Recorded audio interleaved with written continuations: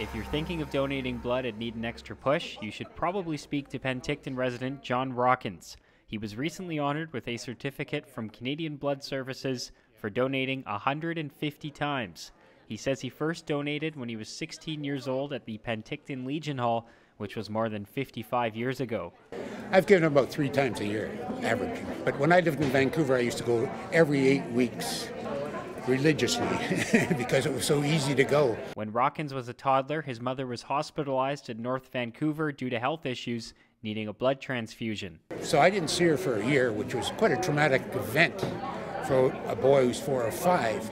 But my mother went on to live to be 100, so she did very well. Later on in life, his daughter would spend a year and a half in BC Children's Hospital due to a virus. And she had to have blood products as well.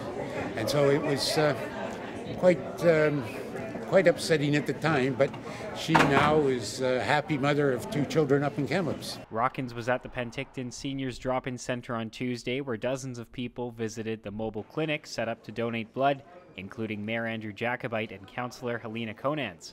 There's an extra spotlight this week since it's National Blood Donor Week, but Gail Voyer with Canadian Blood Services pointed out the free mobile clinic is at the Senior Centre every 4 weeks. Most people aged 17 and older can donate. We need over 5,500 donations in BC before July 1st, and so that's a pretty big number. So the need is always there. The need for blood never goes away. For Castanet News, I'm Colton Davies in Penticton.